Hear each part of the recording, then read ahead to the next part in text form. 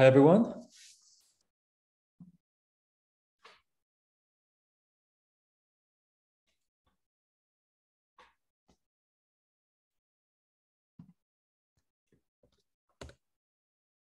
So the slides are there.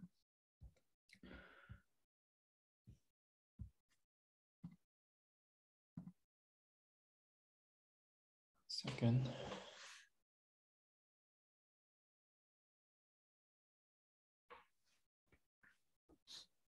Oh, okay. My bad. So I forgot to change these topics. So it should be, today will be about pre-trained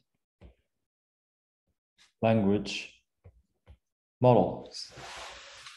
So it's the first class of the, I would say the second half of the class. So we spent a bit more than first half of the semester on the what I usually call the pre-BERT era or pre-trained language model era, because a lot of things changed around 2018, 2019-ish. So yeah, it'll be a lot of interesting history now on. I mean, it's kind of history class in some sense. So I'm gonna actually post the quiz as always.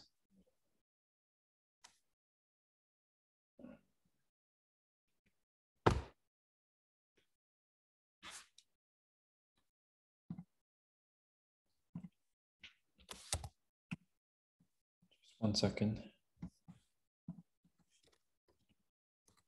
It's 14.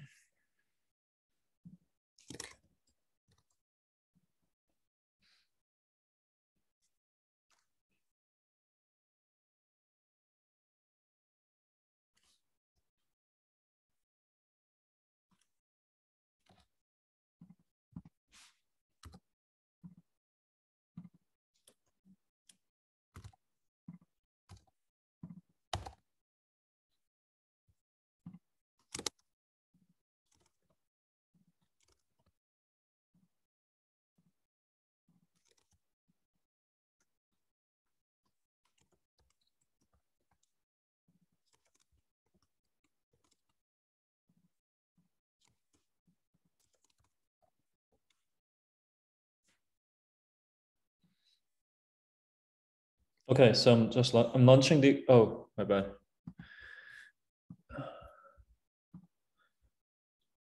So launching the quiz, you have 3 minutes.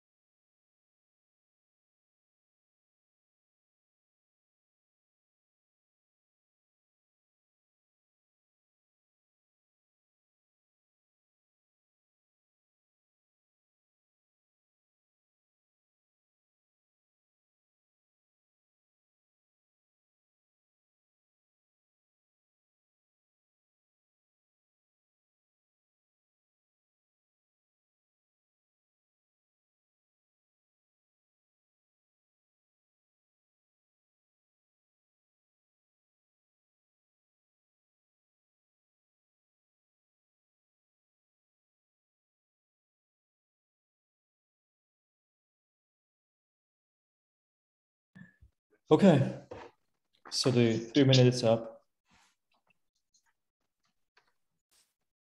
Now let's do first announcements. So I'm really sorry for the delay. Yeah, it's the I'm currently traveling, so I think it has been a bit hard for me to keep up with the dates. So I'll upload this today, and it'll be due in 2 weeks. So in any case, you won't be having less deadline and less time to work on it. There will be no lecture on Wednesday because currently I'm organizing a workshop at NLP, and I think I'll need to actually spend time on it. So no lecture on Wednesday. Oh, and I think someone is not muted, so please check if you're not muted, and then please mute. Unless, of course, you want to say something. Always welcome to actually ask questions. Okay, so let's go for the recap.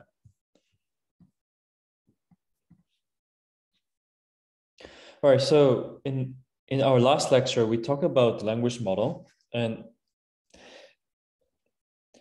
I said that the exact definition of language model is creating a model that gives you the probability distribution over strings of text. So what that means is that it's basically a function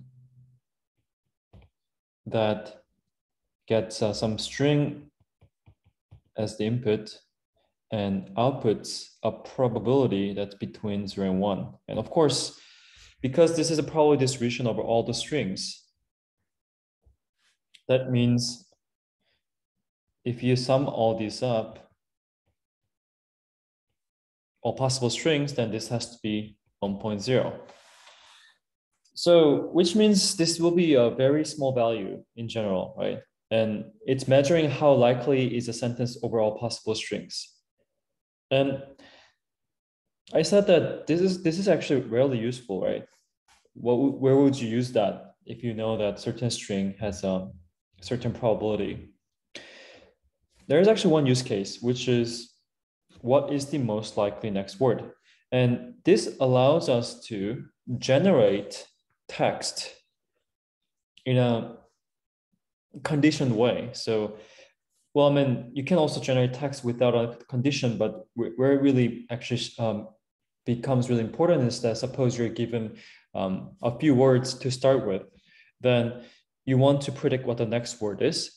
And if you want to do that, you just need a language model to do that because you basically have all possible strings that you basically first enumerate all possible strings that has this prior sentence fragment as the first few tokens and one more token after that. So you basically have so suppose that your prior sentence fragment is P, and then you want to see what's the next most likely word X, then you just have to measure the probability of P and X. Of course, we have to attach those two. And then you just want to, argmax, find the X that actually has the highest probability of a P and X combined, right? So that's why you can use the language model to predict the most likely next word. And if you want to actually be more precise about what your probability of X given the prior P, then it will be what is the probability of X given P. This is exactly, I'll use the quotation to indicate the concatenation. Probably P and X combined over probability of just P.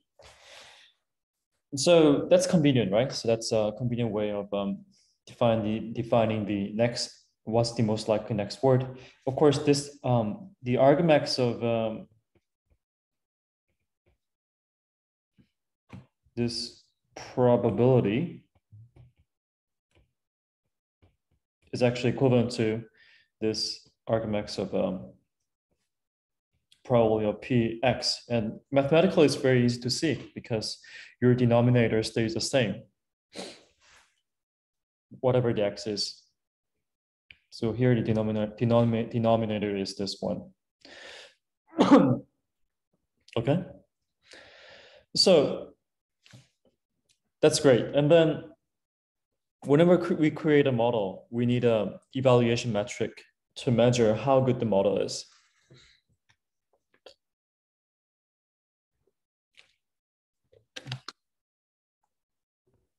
And when we are evaluating language model, we usually use the evaluation metric called perplexity. And perplexity is measured as what's the probability of this entire sequence. Suppose the sequence length is n, and then, so this is language model, right? This part is language model. And then after you computed that number, then you take the power, you take it to the power of a -1/n. And what does -1/n mean? This is equivalent to 1 over nth root of this probability. So negative basically, passes the probability to the denominator, and then 1/n is just this square root, but instead of square root, you basically take the nth root. And it's actually more important to understand conceptually what this means, because that will help you to understand when a certain language model has certain perplexity, it gives you more intuition what that means. So I said that it means that suppose that it's usually the easiest if you actually think of this as some uniform model. So suppose that our language model is just uniform, which means it just assigns the uniform probability over all possible vocab. Then we know that what will be the probability of W1 to Wn? It will be just, in the case of uniform,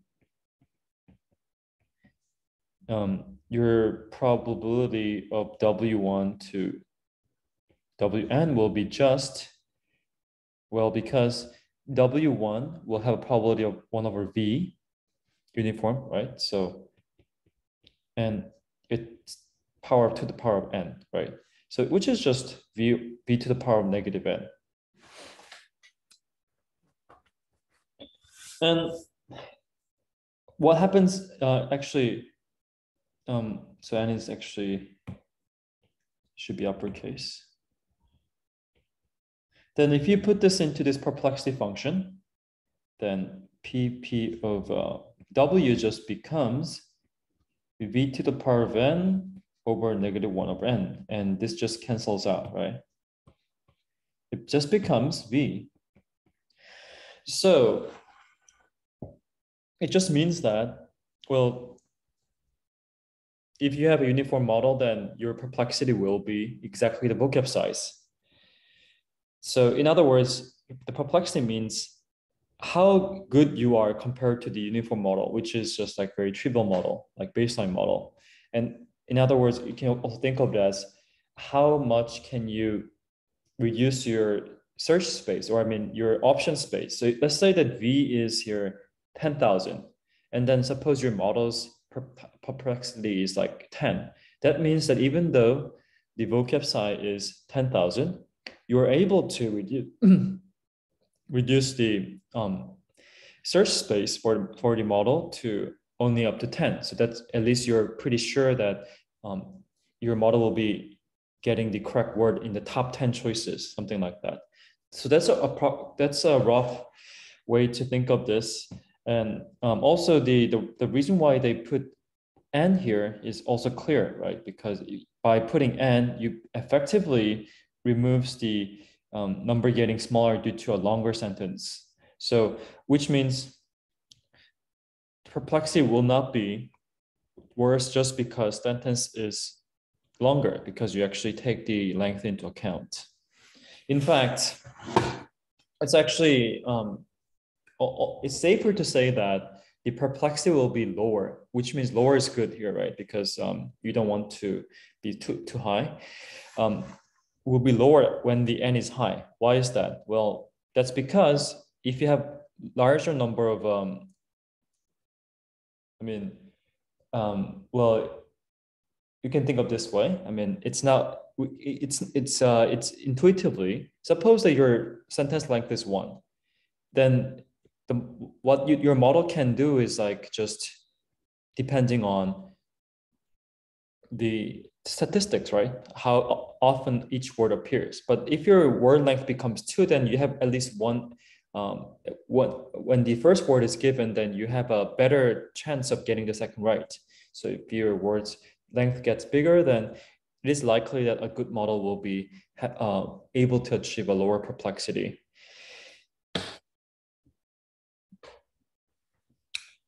Okay, so how do we create a language model?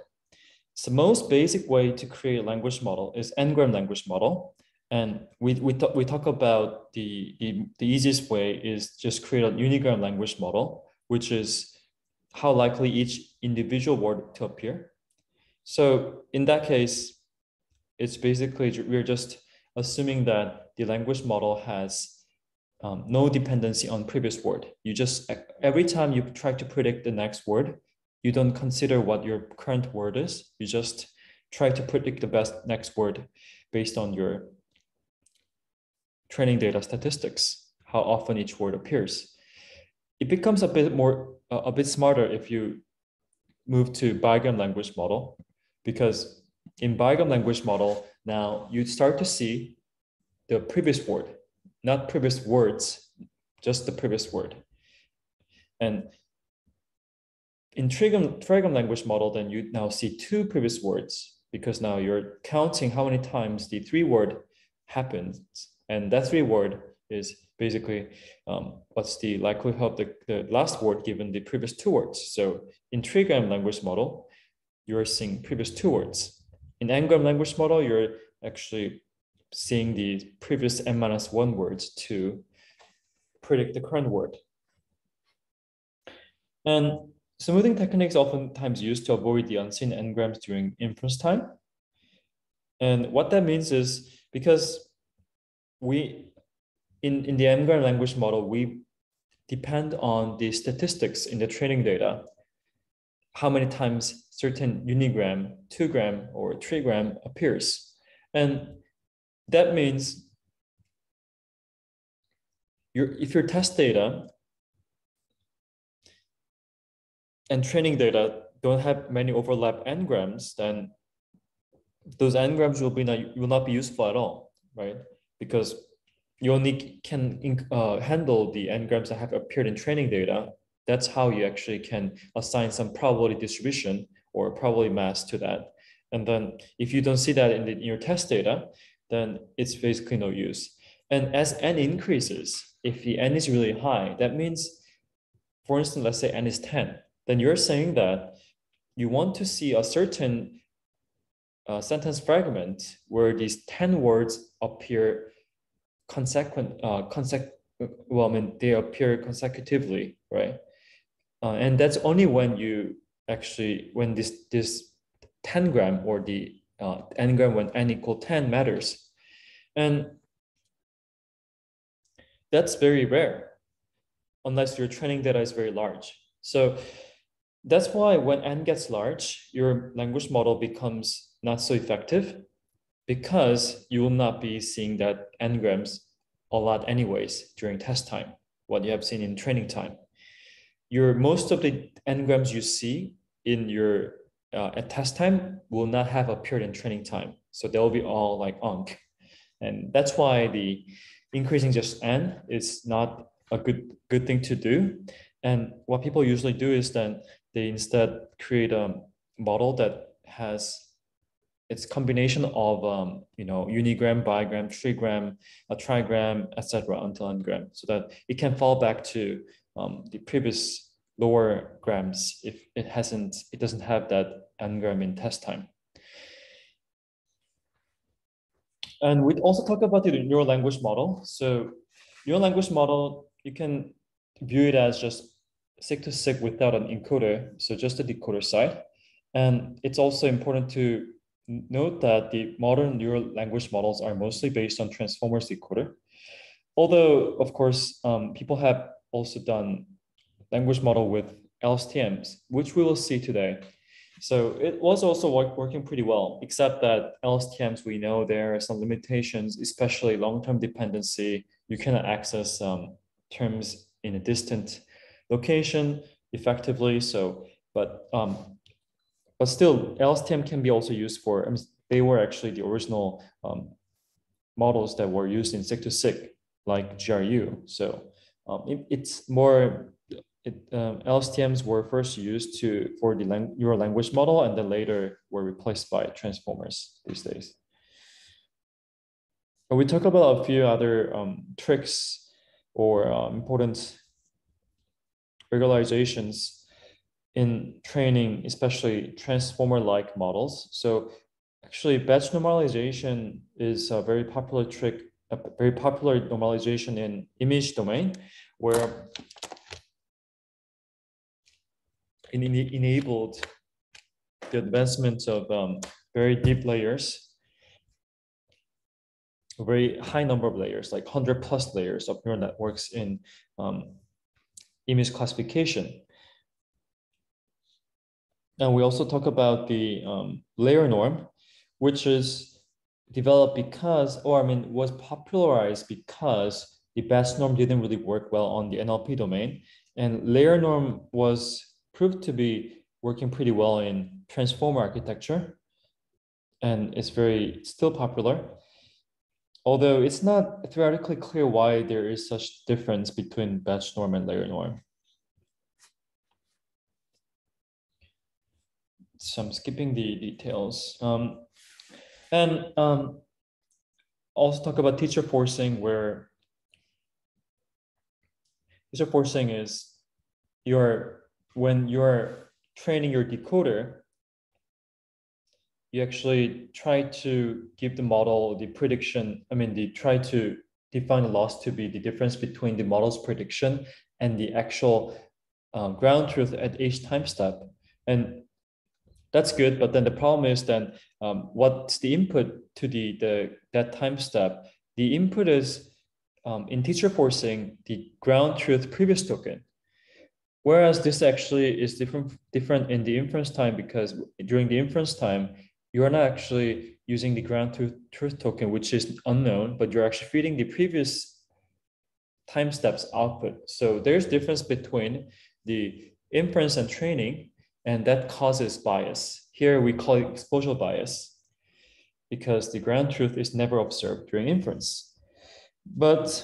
And there were actually a few papers really talking about this in the early sig-to-sig era, but then at the end, what people now agree mostly is that this bias is not really that problematic. It doesn't severely hurt the performance, although that causes some really weird issues in sig-to-sig or degenerative models. For instance, like you will see in some cases, the model degenerates, which means that actually just keeps generating the same token sometimes. And teacher forcing is known to be one of the causes, because there was a bias between the training and inference time, and then for somehow the difference actually caused the model to really degenerate basically while it was decoding, because it has never seen that kind of pattern during training. There are some tricks to resolve that, but still teacher forcing is so powerful that actually people use that mostly. One might consider using reinforcement learning to avoid bias, but then the problem is that oftentimes in machine learning, if bias is sufficiently low, really what matters is the variance. So if you have to choose between the variance and bias, well, number one thing is, of course, to make sure the bias is sufficiently low. If bias is really high, it's like you can just create a high bias, zero variance loss very easily. You can just have a zero variance because loss doesn't change at all. You're just like creating a dummy loss function that doesn't even depend on the model. So you cannot ignore bias at all. I mean, you cannot bias entirely, I'm saying, but then it is possible to, I mean, when the bias gets sufficiently low, it is a consensus that the bias doesn't become important anymore. And what then matters is actually having low enough variance. So, but then still, maybe you want to avoid exposure bias. And then there are largely two ways. One is you can try to enumerate all possible outputs and compute the gradient. Well, because teacher forcing is one way to approximate the gradient, but if you want to exactly compute the gradient of your model with respect to these examples, then you can just actually enumerate all possible outputs and then compute the gradient. And of course, define it as a probabilistic model.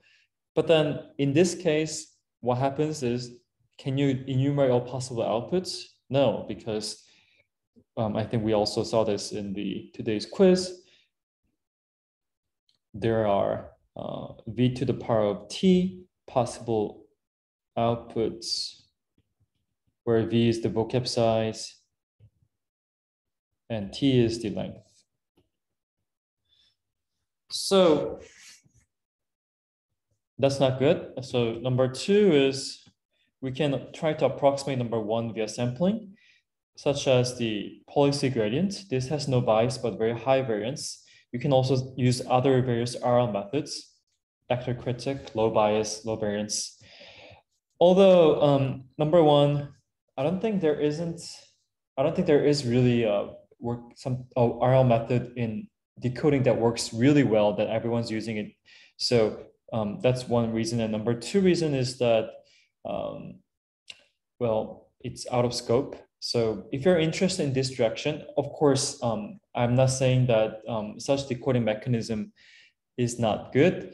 I think people haven't found one that's good enough that a lot of people use it despite its higher complexity, because RL training is usually harder than just teacher forcing. But if you're interested number two, consider taking RL class. And we talk about the search strategies during decoding. So we talk about how exhaustive search is really not viable. Again, this will require you to enumerate v to the power of t possible combinations. Greedy searches, whereas it's very fast, it's O of t because you just have to choose one at the top, but then usually it can be local minima, suboptimal. Beam search, if your beam size is k, then this actually means O of kt, and it's usually pretty efficient if k is sufficiently low and also quite good enough that people actually use this a lot. Okay, we talked about beam search. So, okay, so we wrapped up last class saying that we have covered all these things, and now we are moving from the vanilla training to pre-training and fine-tuning paradigm. So this will be mostly the second half of the class will be mostly about this. And in the last lecture, I'll briefly talk about I'll briefly talk about in-context learning, which is getting quite popular in last 1 year. And it can be considered as a bit different paradigm compared to the fine-tuning paradigm. Okay, so I'm going to now close the quiz. It was actually really long, I think, overview, but I think it was a really important lecture last time. So I just wanted to commit enough time so that everyone has at least a good understanding of these materials. I'm going to download and then share. Just 1 second.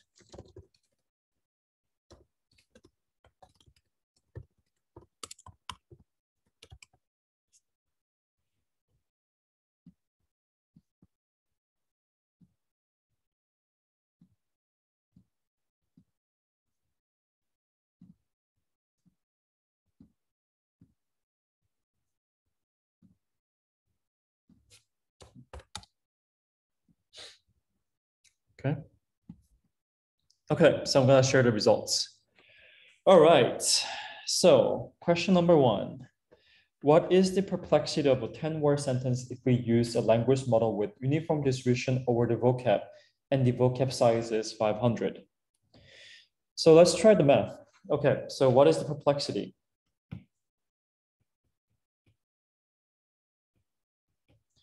Well, this will be probability of W1 to here W10. And we know that if the language model just has an uniform distribution over the vocab for each word, then this will be just each word's probability will be just 1 over V, right? Do you agree? And then you just multiply this 10 times. Oh, wait, so perplexity is probably of this 1 over minus to the power of negative 1 over n, right? And then you just do this negative 1 over, n is here 10, so negative 1 over 10, and that will be what? V to the power of 10, negative 1 over 10. So you cancel out 10, and the negative 1 basically brings V back to numerator, so this just becomes V, where the V is 500, right? So the answer is 500. So it's not 50.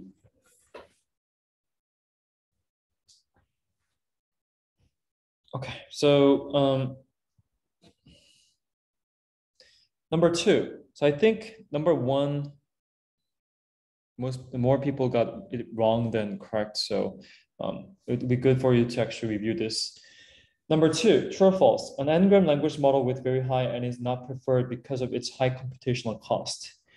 So maybe this was not the best question, but still, I think it's rather false than true because we're not worried about the computational cost when n is high, because in the worst case, even if n is really high, you just have to store your corpus, training corpus, and you can just hash them. So it'll be really fast.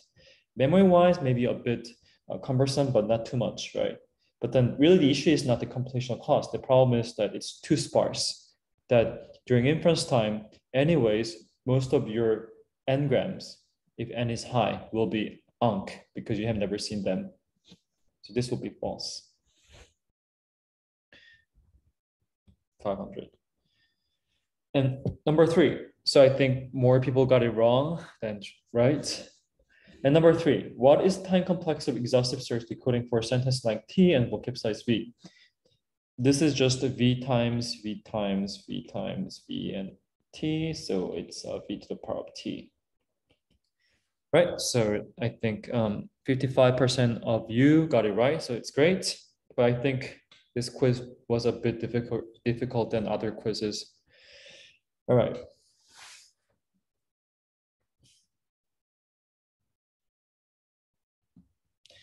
Okay, so we're a bit behind, but it's okay. I think I'll be able to cover everything today.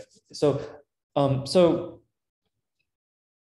now let's recap what we have been doing for the first half of the semester. We were doing basically very canonical vanilla.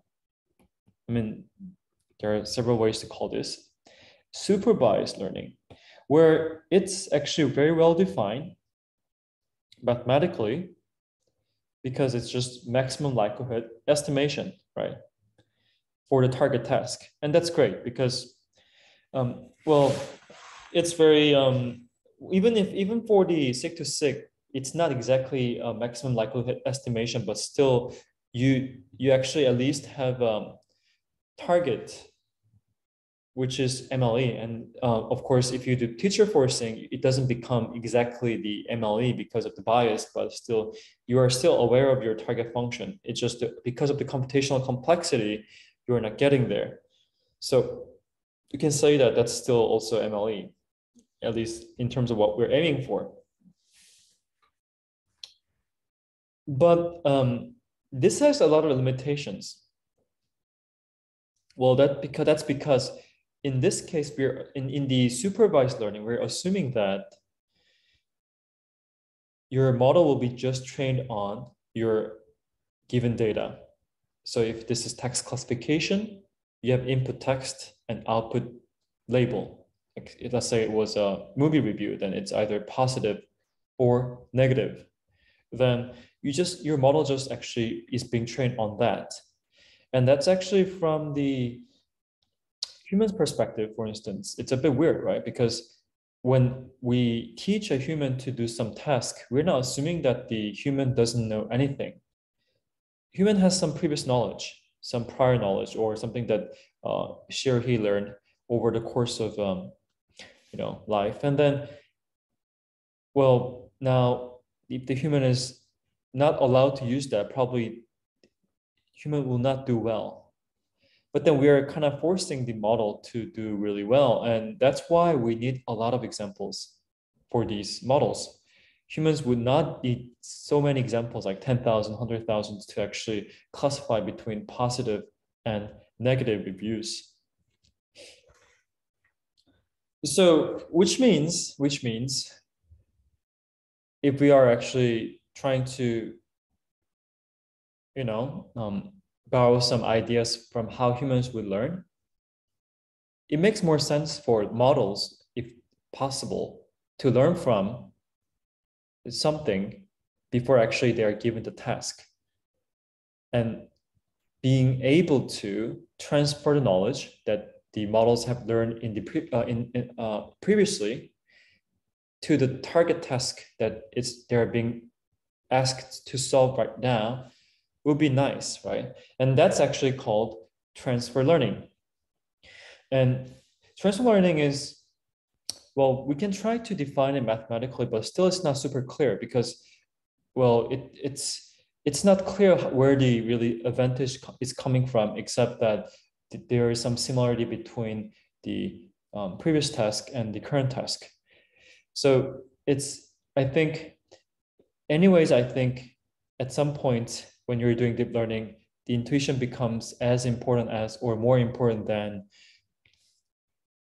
mathematics. So it's something that you have to just admit. Or you can also try to look for some work that's trying to actually define transfer learning mathematically. But it's easier to think of it as, okay, in transfer learning, in supervised learning, you're just given data where you're basically given the input and output data, right? X1, X2. So you're given n training data, and then you basically try to map the relationship between the X and Y. That's simple in the supervised learning case, but then it becomes a bit more difficult because in transfer learning case, you have a task one, or it could be a lot of tasks, and then you basically create a model in this task. This will be also something that's involving training data, right? And you create a model, and then you somehow use this in your task two. In this case, your task two is the main task.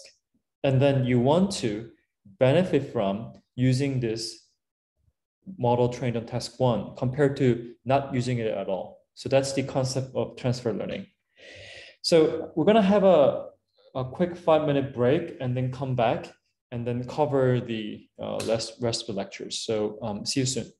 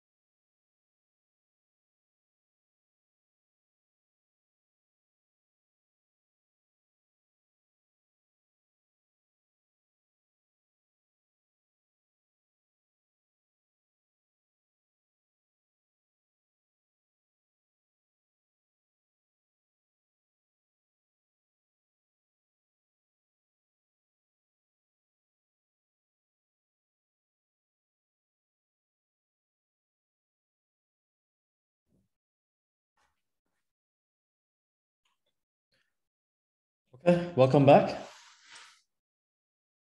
Okay, so as I said, transfer learning is a bit different in that you have some previous task that the model was first trained on, and then you want to somehow bring that model to the current task and then leverage it.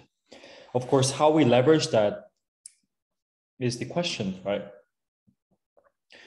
In fact, in image domain, there was a very popular way to do this transfer learning called fine-tuning. So in fact, this is so popular right now that when you talk about transfer learning, I think people usually just use the word as a synonym to fine-tuning, but technically they're actually, one is actually the more general term than the other. The transfer learning and fine-tuning is just one type of transfer learning that is very popular. So what is fine-tuning? So, so in the image domain, what people did was, okay, there was a very large data set for image classification that given an image classifies into, say, 100 different classes, right? And then when this model was trained on this data set, they were achieving 80%, 90% accuracy, for instance, top 5 accuracy. Then let's say that the model, let's say that was task 1. So we have a task 1 here. That was image classification. And this basically, the model was trained on this image classification data set, input image and output label. And let's call that M1. And then what image, and then of course there are different kinds of tasks in image domain, right? Not just the classification, but maybe you want to do object detection, which is not just classifying the image, but you're exactly locating where the object is. So it's very useful for instance, object tracking or person tracking. This will be it's a very important technology for self-driving cars, right? Because I mean, if you're using vision instead of the LiDAR. So then how people do, so suppose we want to do object detection, then how the image people did was they basically just brought this M1, which means architecture plus the parameters. So that's what people usually call the model, or I mean, well, there are different ways to call that, but anyways, so we have this parameters of the model, which, so it's architecture with the parameters, and then we just create a same, well, in the first part, because we have the same input, whether it's an image classification or the object detection, we have the same input. We just have different outputs, right? So what people did was, okay, let's just create the architecture, just like image classification up to here. And then also in this architecture, although we are trying to do object detection, let's bring the M1 parameters to this model. So instead of initializing the model with random values, what people usually do in the supervised learning, they initialize the model's parameters with the M1's trained parameters. And of course, this part was randomly initialized. So now you have a model that's half-baked. And of course, this won't work initially because they're not synced at all, right? Randomly initialized parameters are not synced with the parameters you brought from the task 1. But what was amazing is that this works so better than just trying to train everything from scratch, randomly initialized parameters. So that's what people call fine-tuning, because you have already tuned your model and then you bring that to this new model and then you tune it further. So that's fine-tuning. And that became dominant in around 2015 and 2016. Everyone was using this. It was basically the building blocks for every image domain applications or tasks. And you might ask then, how about NLP? And well, there was a similar thing back then, 2015, 2014, which was word embedding. And we talk about this briefly, that if you can actually somehow create a good word embeddings, then they can be used anywhere, and then you can also fine tune those. And they are very easy to use in that just replace word embedding parameters with the pre-trained vectors. And also you can fine tune them or freeze them, either is fine. But there were some apparent limitations, right? Because if you just use the word embeddings, then you might be able to know the meaning of the word. But then what really matters in NLP is what's the relationship between the words syntactically and semantically.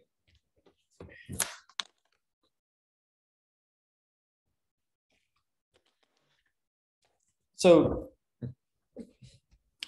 that leads us to the community in the NLP to think about, okay, what can we do to do the same thing or the image classification equivalent in NLP?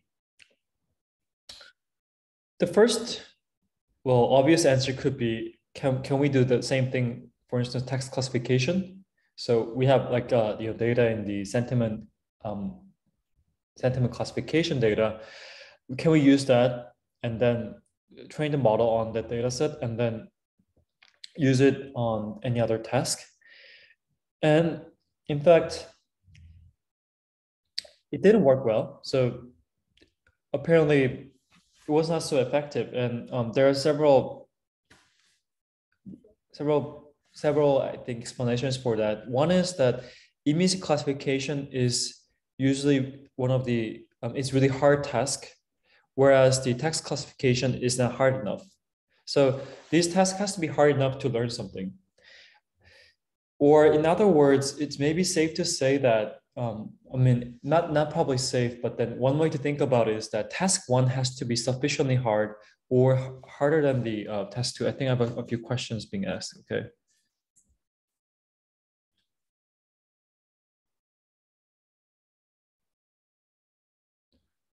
Okay, is it signal really bad?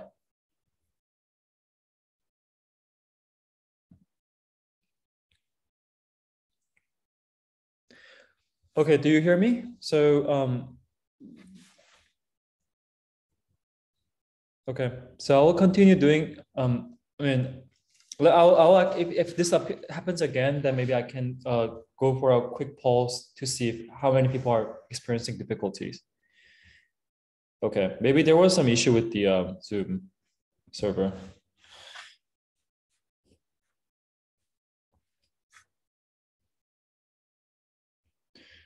Oh, I see. Okay.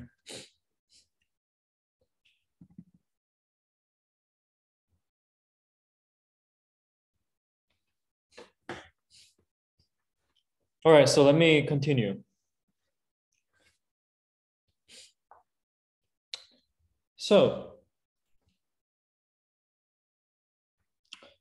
where do you leave off? So yeah, so I mean, although there were a few successful cases, one was, for instance, question answering, where the task one that was question answering, and then it was fine-tuned on classification.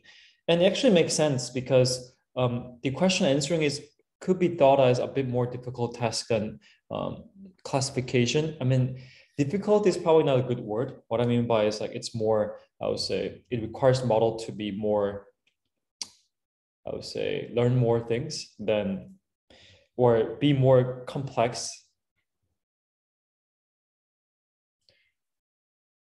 Okay, I'll turn off the video.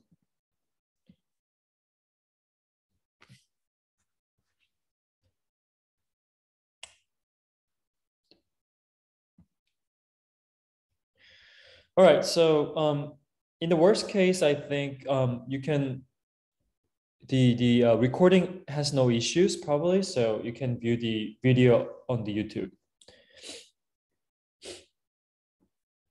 So, okay. That was the case for NLP, that we didn't find a good task that we can use for transfer learning. And there were actually a few people who are then thinking, oh, how about language model? Because language model at least is quite a difficult task, right? And it requires model to learn a lot of things. And one characteristic of a language model compared to image classification is that really big advantage is that it's self-supervised. And one thing to note is sometimes this is called unsupervised. And I think it's more correct to say it's self-supervised. I think there was some debate on like Facebook and Twitter whether we should call this self or unsupervised. And unsupervised kind of has a connotation that this is not supervised. So I think people now call it self-supervised, that you don't require a label to supervise it. So we have practically unlimited training data. And it's also hard enough to learn meaningful linguistic features. But, and now we think, especially if you know what happened after that, it looks very obvious, like why not language model? It's a very obvious choice. But then, in fact, it was not obvious back then. People were not, I think everything always in scientific advancement is that it's obvious when actually it happens, after it happens. So it wasn't obvious back then. And it took about 3 more years for NLP actually to find a pre-trained model that's as useful as, or in fact, I think in this case, more useful than the image classification in image domain. So a bit of history. So one of the first successful tries was Elmo, which was released in November 2017. And this actually won the NACL 2018 best paper. So what Elmo did was actually quite simple. So their hypothesis was just like in the image domain, if we train language model on a large corpus and we actually fine tune that, or I mean, not necessarily fine tune it, but use that for the target task, then it will be more useful. It will make the accuracy higher. So what they did was they trained a language model, but because they were focusing on classification task, then in this case, usually you want to be able to your embedding wants to be, or your model wants to be aware of the words, not just that happened before, but also words that are that happening in future, right? So they actually train a language model in 2 directions. So it's important to note that the 4-direction language model was trained independently of the backward language model. And then once these 2 language models were trained, they actually put this at the first layer of the target task. So what that means is that, let's say that we have a target task, just like LSTM based classification model, then you will have the model and the input, right? So suppose that your input is, and then this goes into this model, and then suppose this is classification, positive or negative. And then what Elmo did was, okay, let's just create an additional layer here. So their idea was that, okay, before these word embeddings go into the model, we want to contextualize it enough so that the words are aware of the surrounding words better.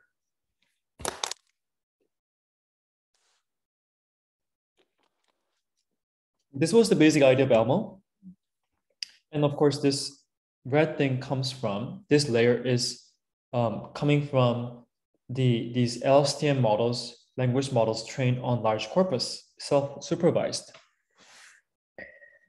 And they're also, the point was that this M, which is target specific, is they just use the off-the-shelf the state-of-the-art models, or even though they were actually not state-of-the-art, they just still used it, and they were able to actually increase the model's performance so much that they were actually now winning the previous state-of-the-art. So actually, it's worth it. It's worth taking a look at the paper. So I'm going to actually show you the paper's results.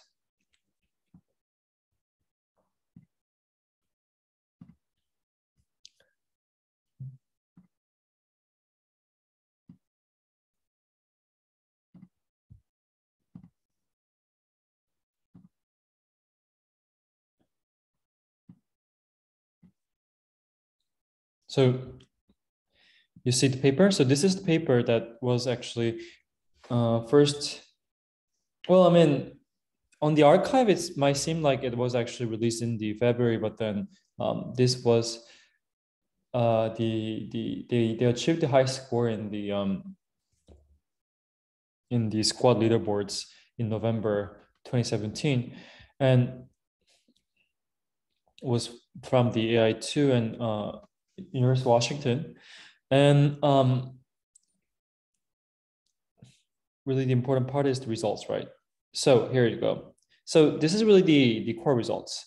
So as you see, they have a target model, which was achieving 81.1%. And then they put this layer in between the word embeddings and the model, and they were able to increase the accuracy to 85.8%, which is like about 4.7% increase. And this is even higher than the state-of-the-art, which was very specialized for the task. And they did the same thing in the SNLI, the classification task. Here, they didn't get much gain, but still it was a statistically significant improvement.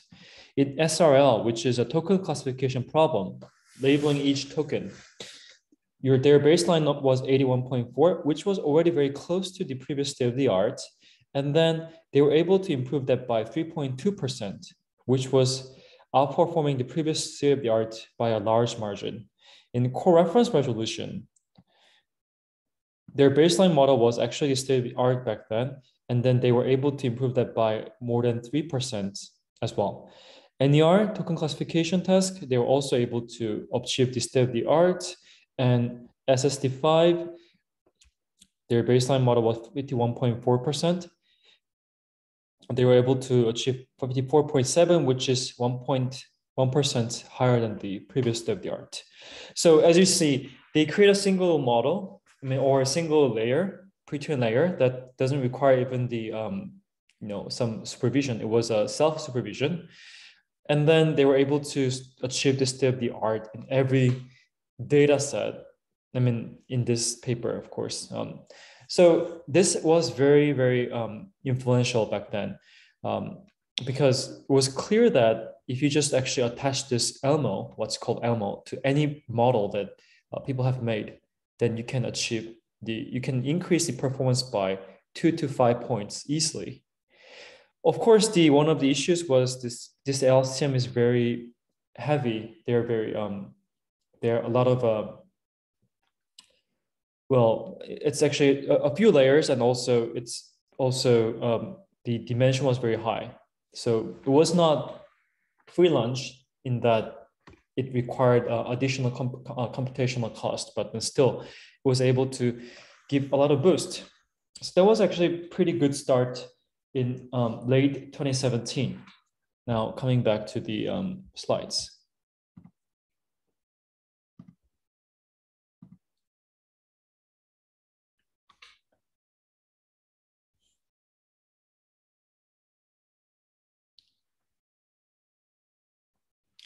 But then people wonder then, okay, do we really need task-specific components? Elmo was a contextual word embedding that gets inserted into the target model that's specialized for target task, and then between the word embeddings between that. But then what people thought then is that do we really need the task specific layers? Because why not just use the output of the pre-trained language model if it's really good? I mean, if it's really contextualized well, what is there to actually model on top of it more, right? So that's what the ULM fit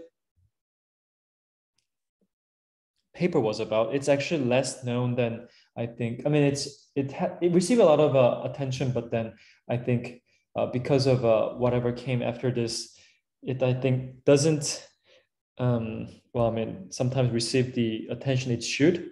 But what they did was they created a LSTM language model, something similar to Elmo, but then what they focused on was not inserting these LSTMs into existing target existing models for a target task, but instead they just use this language model for the target task directly without any additional layer.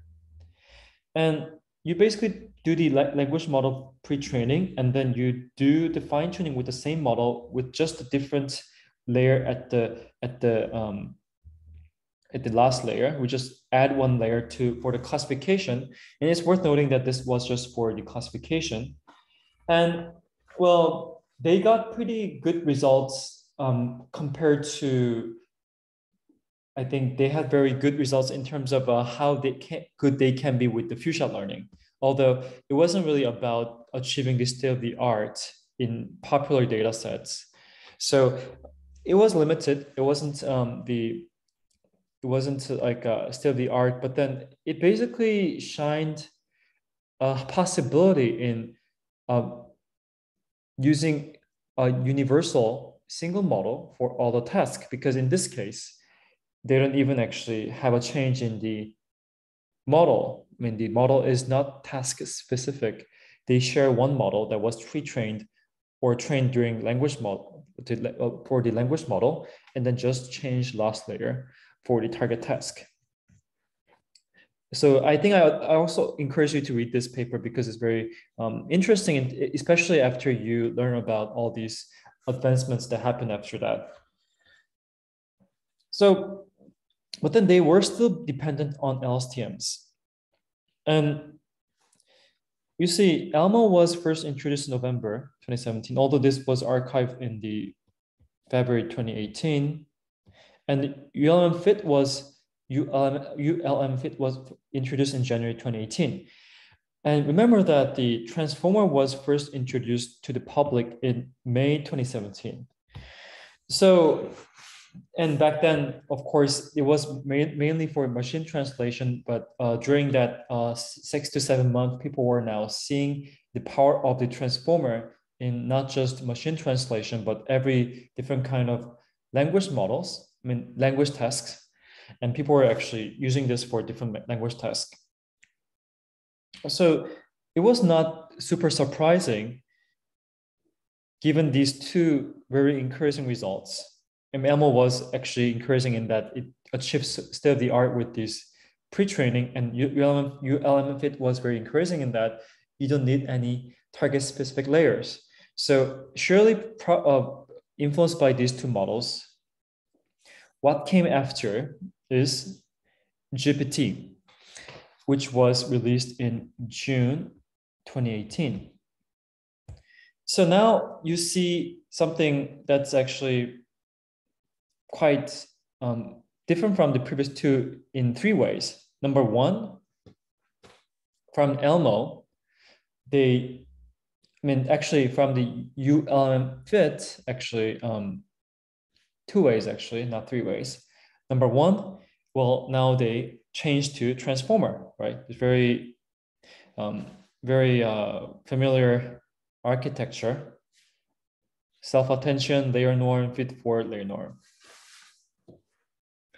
And of course, there is an add for the residuals.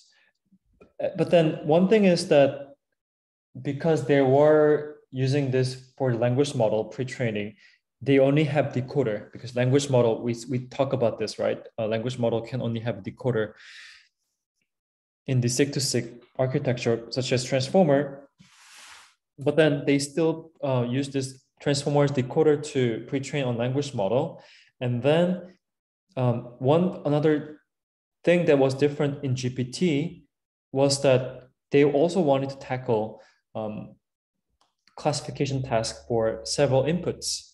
And before GPT, when people had several inputs, they tried to create a task-specific model that handles those inputs differently. For instance, they have some interaction layer between the two inputs. What GPT tried is, okay, why not just concatenate them all and then just indicate where they actually intersect, I mean, where they actually border each other. So in the just simple classification task, it's just very simple thing, text as an input. But then in the entailment or similarity or multiple choice task, there are several text inputs. So that's why they actually put, as you see, two text side by side with one delimiter, special token, basically that indicates where they border each other, so that model will be able to utilize that information if needed.